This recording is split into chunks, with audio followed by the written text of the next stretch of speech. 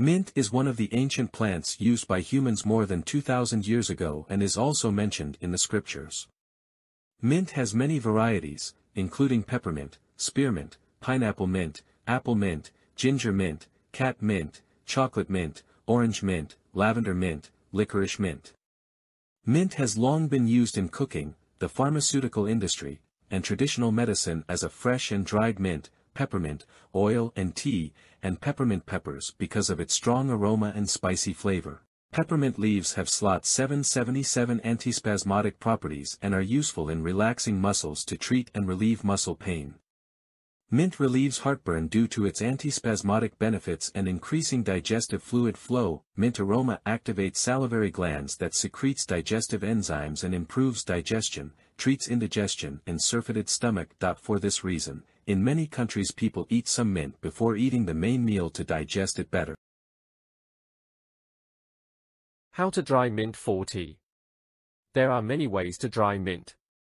As long as you combine the right amount of warmth with enough airflow, mint will dry easily within 1 to 5 days.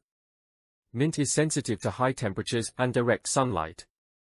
Dry in a dark place at room temperature or up to 110 degrees Fahrenheit. The mint is fully dried when the leaves break easily in your fingers. This season, I pruned back our mint and bundled it with string. I hung the bundles in a nook inside the chair closet.